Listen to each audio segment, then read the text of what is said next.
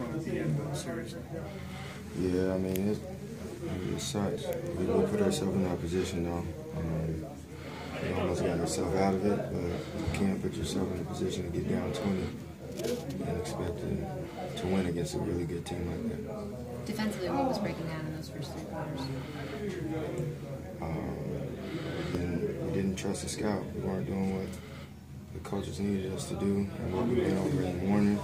For whatever reason, we were a step slow to everything we did when they did get their open threes and those type of shots they made. How frustrating is that being on the national stage against the best team in the East? It's frustrating, but even if it wasn't national TV, I mean, it is what it is. We lost by, 4 or 6.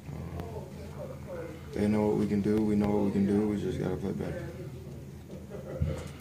Is there any frustration with the fact that you haven't beaten the teams ahead of you in the standings? We've only played Cleveland. We haven't played Toronto. So, actually, we did. Right. It is frustrating because we're in those games and we're not on that level yet. We're not on Cleveland's level yet. So we got work to do, and we know that, and we gotta figure it out. But you feel like you can get to that level? Yeah. We just got to put together a whole game. Like we shown we can play against them. We can come back from 20. We can make it a game. We just can't get over the hump. We put ourselves in a tough position by getting down 20.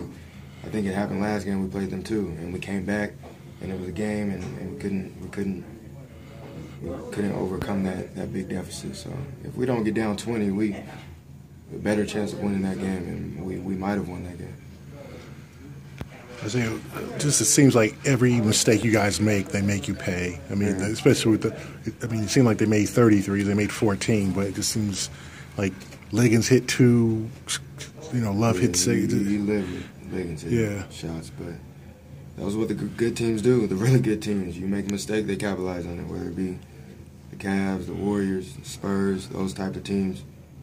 Don't let you live when you make mistakes. And we're not on that level yet, but we can be in one day, and we gotta fix the things that we didn't do well at tonight. Do you guys have to maybe change preparation for? I mean, you said that you didn't believe in the scout and you were a step slow. Was there a preparation issue or just? Nah, we just was step slow. We had a pretty good scout. Coach had something that we wanted to do, and when we did it, we were successful. And when we didn't, it showed. And that's the biggest reason. How nice is it knowing that you get to go back out on the court tomorrow night? I mean, it's cool, but we got a lot of stuff we need to fix. Not just, that's players and everybody included.